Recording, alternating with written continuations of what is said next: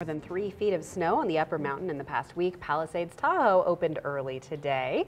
I'm Ariana Bennett. I'm Kristen Revington. Thanks for keeping it here with us. It officially marks the start of the 2022-23 season, and for the second winter under its new name, Palisades Tahoe will debut a number of upgrades and improvements for skiers, riders, and visitors of all abilities, including the highly anticipated new base-to-base gondola, which, as we've reported, offers access to 6,000 acres of lifts and terrain. It'll be open December 17th. Now, all open lifts will be accessed from the Palisades base area. Mountain Run will not be open, and the upper mountain will be download only. Skiing and riding is scheduled from 9 a.m. to 4 p.m. daily. Alpine is still expected to open November 22nd.